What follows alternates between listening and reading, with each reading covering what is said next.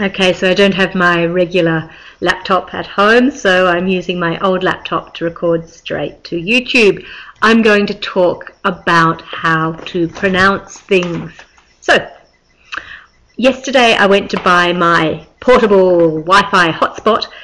Everything I'd read on the net called them Mi-Fis, M-I-F-I, a play on Wi-Fi, except for me. And I discovered very quickly in Dick Smith that we don't call them Mi-Fis here in Australia. The man was most adamant that it was a strange thing that I was saying.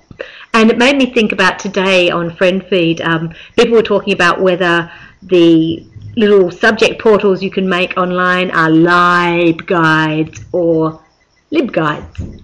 I think they're Libguides. And it made me think of what other things there were that I had problems pronouncing.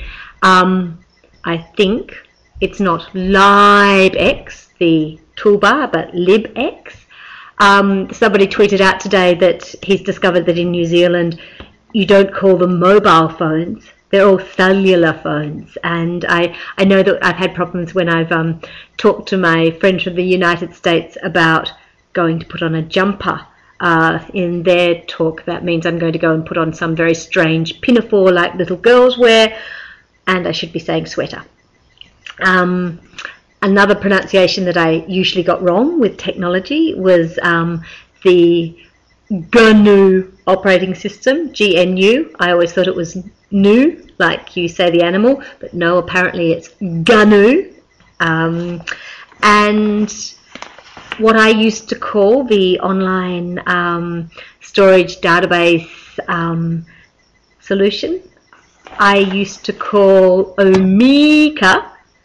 Apparently that's pronounced Omeka.